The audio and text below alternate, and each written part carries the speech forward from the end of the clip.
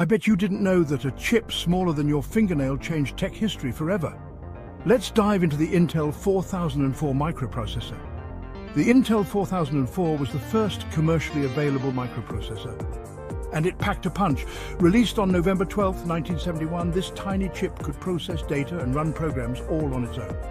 It was like having a small computer brain. Before the 4004, computers were huge, room-sized machines. But Intel's innovation brought computing power to the palm of your hand.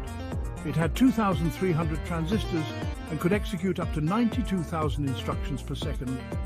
Impressive, right? This groundbreaking chip set the stage for the tech revolution, leading to the powerful processors we use today in our smartphones and laptops. So next time you swipe your phone, remember the little 4004 that started it all. Thanks, Intel, for making big things come in